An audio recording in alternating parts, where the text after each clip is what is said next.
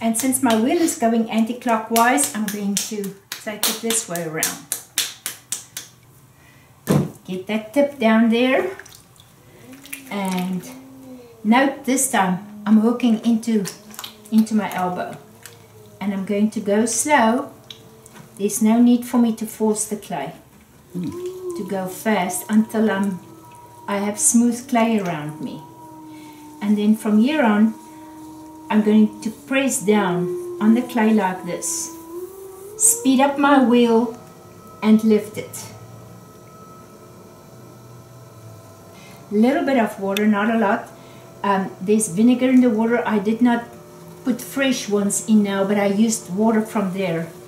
So it's instantly forming a slip